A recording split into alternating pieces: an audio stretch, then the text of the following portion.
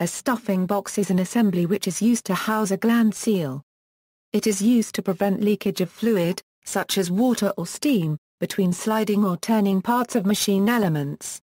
Gland. A gland is a general type of stuffing box, used to seal a rotating or reciprocating shaft against a fluid.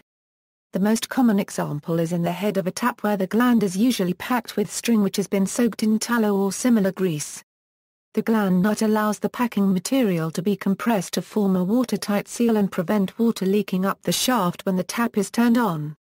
The gland at the rotating shaft of a centrifugal pump may be packed in a similar way and graphite grease used to accommodate continuous operation. The linear seal around the piston rod of a double-acting steam piston is also known as a gland, particularly in marine applications. Likewise, the shaft of a hand pump or wind pump is sealed with a gland where the shaft exits the borehole. Other types of sealed connections without moving parts are also sometimes called glands. For example, a cable gland or fitting that connects a flexible electrical conduit to an enclosure, machine or bulkhead facilitates assembly and prevents liquid or gas ingress. Applications. Boats. On a boat having an inboard motor that turns a shaft attached to an external propeller, the shaft passes through a stuffing box, also termed a stern gland in this application. The stuffing box prevents seawater from entering the boat's hull. In many small fiberglass boats, for example, the stuffing box is mounted inboard near the point the shaft exits the hull. The box is a cylindrical assembly, typically of bronze, comprising a sleeve threaded on one end to accept adjusting and locking nuts. A special-purpose heavy-duty rubber hose attaches the stuffing box to a stern tube, also called a shaft log, that projects inward from the hull. Marine-duty hose clamps secure the hose to the stern tube and a stuffing box.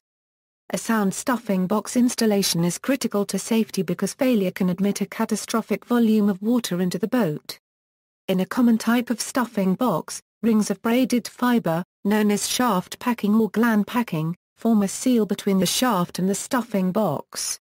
A traditional variety of shaft packing comprises a square cross-section rope made of flax impregnated with wax and lubricants. A turn of the adjusting nut compresses the shaft packing. Ideally, the compression is just enough to make the seal both watertight when the shaft is stationary and drip slightly when the shaft is turning. The drip rate must be at once sufficient to lubricate and cool the shaft and packing, but not so much as could sink an unattended boat. The market offers improved shaft packing materials that aim to be dripless when the shaft is turning as well as when stationary.